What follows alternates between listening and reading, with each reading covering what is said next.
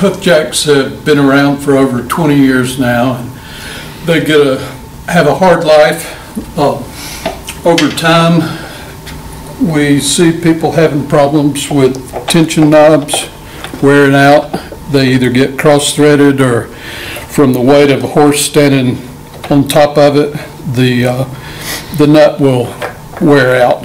And there's a simple way to fix that, and I'd like to show you how we do that. Insert in the Hoofjacks can be removed. The first step is to be sure that you take your tension knob out.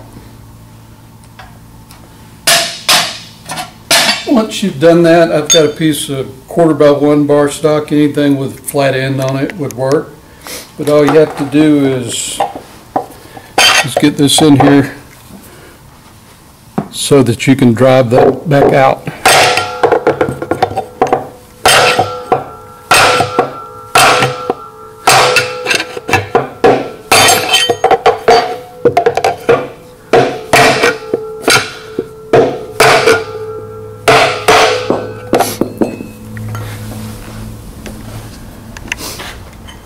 So the whole insert you can remove.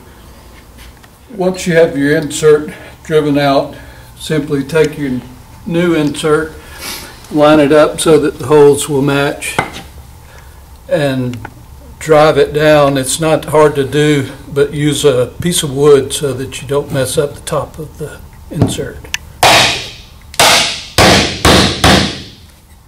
That's all there is to it.